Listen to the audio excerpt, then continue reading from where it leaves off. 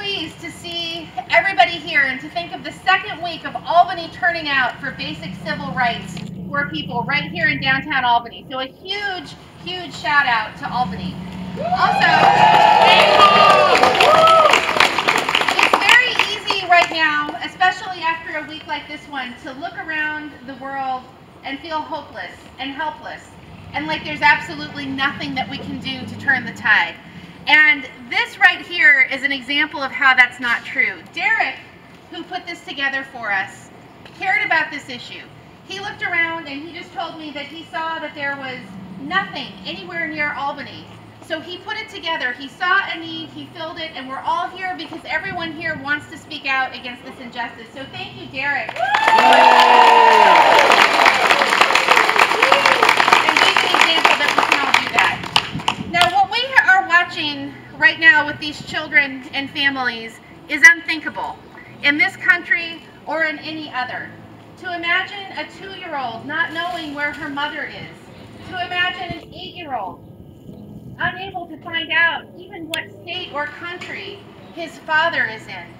To have this idea that by ripping apart families, mothers will stop taking this difficult journey to save their children's lives is wrong. I just came back from Aspen, Colorado. I was at a place called the Aspen Ideas Festival, and I had the opportunity to speak with a woman that has been sitting on the border recently, working directly with these children and families. And what she told me was alarming. She talked about this as incompetence piled on top of cruelty. There is no plan. There is no receipt. You get a receipt for your jacket when you are taken by ICE. You do not get a receipt for your child, your mother, or your father. How we reunite these people, we do not know. And what's very alarming is with the President's executive order the other week, we're going to be building the United States, and I say we because this is our country. These are things that are happening in our name, and that's why we're all here, to say that it's not okay with us. But as we build these internment camps on military bases, we all have to recognize what that means. Once those families go onto the military bases, nobody has access to them anymore. It's hidden. We can no longer see them. And for all of the conversation about American Airlines and United Airlines not transporting the kids, at least then we know where they are and that they're moving. Once they go onto the military bases, it's military transport. It's secret. Our government will then be able to move these children and families any place without any of us knowing or knowing how or why. And that's why it's really important when we're speaking out about these things, we think about the impact on the kids and the families. We want to keep them in the states. We want for states to have access to them. The governor and I right now are looking at how do our licensing authorities in the state of Oregon allow us to touch and monitor the 7 children that we have today. Today we have 7 that have been separated at the border and a bunch of kids that are unaccompanied minors. But how do we make sure that our child protection laws apply to those children? We are working nationwide with other legislators to look at how do we take care of these babies in the tender shelters to make sure that they are not adopted out to other families, having no idea that they are adopting these children that have not been freely given. So we have to look at that at the state level. What is it that we can do?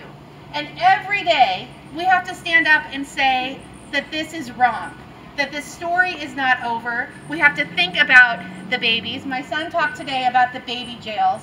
Babies need mothers. They don't need jails. Toddlers need parks. They don't need jails.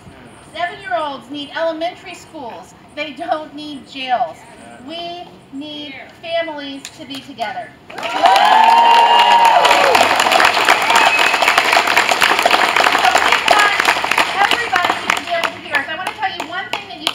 And then let's do a chant so everybody in Albany can hear us. And our voices can join. Sam and I were listening on the way here to the rallies across the country. We're joining with thousands of people across the country protesting this very un-American injustice.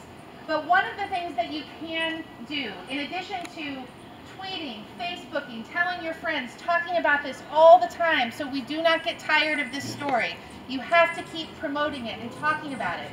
But if you have a little bit of extra money to spare, RACES, which is an organization in Texas, the ACLU, Disability Rights Texas, which is going in to make sure that we're not putting psychotropic drugs into these children. these organizations are very important to get advocates and attorneys to these children and these families to help them get back together. So you can go online to find those. It's very worthwhile, and getting legal counsel to these kids and parents makes a big difference. Now, we all saw the jacket, right? The jacket.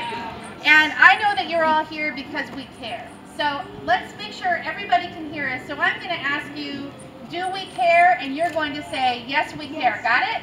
All right, ready? Do we care? Yes, we care. Do we care? Yes, we care. Do we care? Yes, we care. And how about this? Families belong together.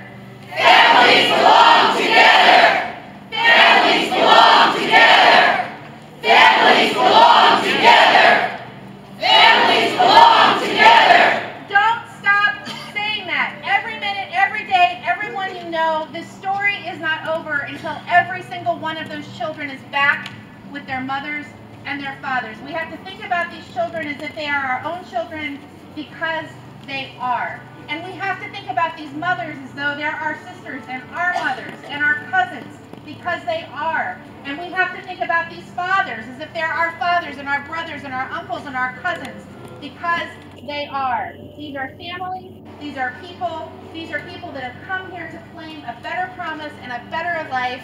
Let's make sure that our country, our values show what we were founded on, and not let this revolution take place that destroys everything that we hold dear. So one more time, do you care? Yes, we care.